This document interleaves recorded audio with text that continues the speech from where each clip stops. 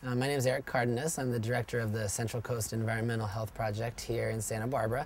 We are a project of the Environmental Defense Center, which is a nonprofit environmental law firm working in Santa Barbara, Ventura, and San Luis Obispo counties here on the Central Coast of California, addressing a suite of different environmental issues as a law firm, working on things like clean water, clean air, endangered species, human health, and a whole range of other really important issues.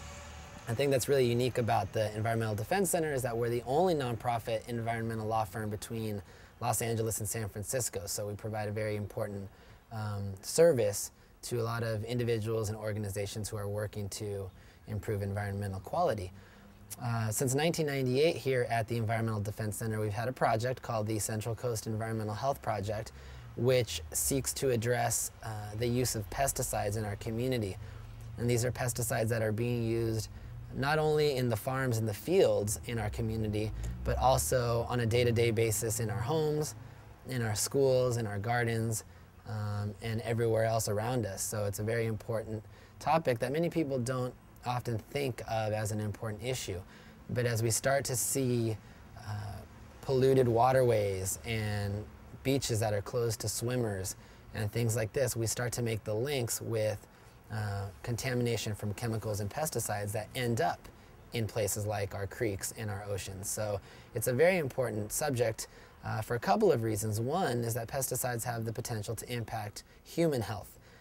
In addition, they can also affect environmental health. So taking these two things together, it's very important to look at how we can take steps to reduce and eliminate pesticides in our community. So what is a pesticide? A pesticide is any substance that's specifically designed to kill, destroy, harm, or repel a living organism. So when we use this definition, we see that pesticides are poisons. They're intended to kill or cause harm. And so sometimes products that we use on a day-to-day basis in our very own homes, although we don't think of them as pesticides, they are pesticides. When we're using products to disinfect or kill bacteria, we are using what would be referred to as a pesticide. And pesticides can come in many different forms. They can come in aerosols, they can come in powders, they can come in gas forms, and they're used in very many different ways in many different settings. So commonly, people think pesticides, yeah, they're used in the farms, in the fields, and they are. They're used to kill insects, they're used to kill pests, they're used to kill other things that cause damage to crops in our agricultural settings. And these pesticides can cause harm, as I mentioned, to the environment and to human health. But then one thing that people don't think of